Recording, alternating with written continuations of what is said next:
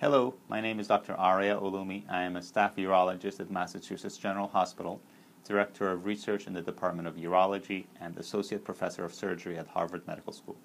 Thank you for watching this video, which is meant to be an informational session on prostate cancer.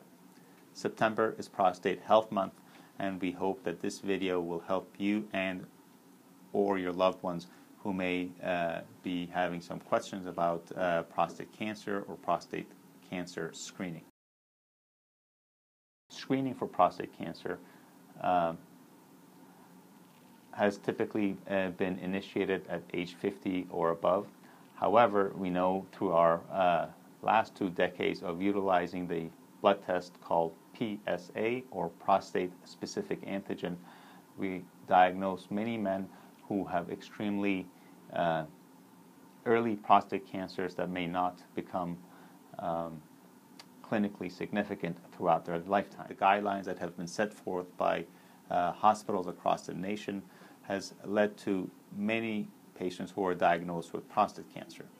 Although we have made significant headway in reducing the number of prostate cancer deaths, it is clear that we overdiagnose prostate cancer and as a result overtreat many men who may not require treatment during their lifetime. Therefore, here at Massachusetts General Hospital, we are working very hard in order to improve our diagnostic strategies by special research programs that we have created in order to improve our ability to detect prostate cancer that is clinically significant, and also reduce the treatment for patients who may not need treatment or benefit from treatment. We encourage you to seek medical centers that have a multidisciplinary approach, and it is very important for you to have a discussion with your physician, whether it's your primary care physician or other specialists who may be involved in your prostate cancer health or prostate cancer screening to determine whether screening or treatment is the right choice for you. Here at Massachusetts General Hospital, we have a genitourinary oncology multidisciplinary clinic where a patient is seen with a urologic oncologist, a medical oncologist, and a radiation oncologist. And this team approach to care and management of prostate cancer has significantly benefited our patients.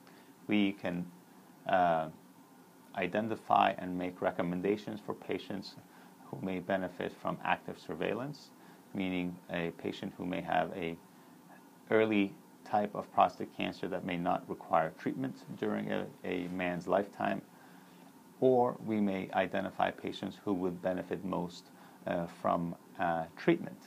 Treatments can include surgery in the form of open surgery, robotic prostatectomy, or laparoscopic prostatectomy, or treatments may include a form of radiation in the form of brachytherapy or seeds, external beam radiation therapy, which can also include proton therapy or IMRT.